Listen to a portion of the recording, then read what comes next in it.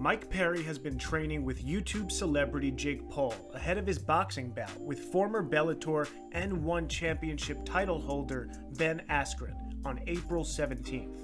Dana White is so confident Askren would beat Paul, he revealed he is hoping to bet $1 million on the fight. He talks a lot of shit, White said about Paul. We're going to find out.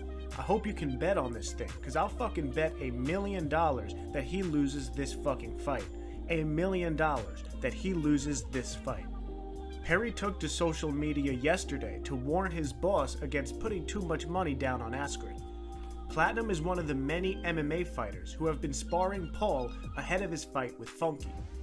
Platinum had this to say on Twitter: "I don't know, Dana White. I just got some work in with Jake Paul and it's not looking good for Ben Askren. Hashtag iron sharpens iron."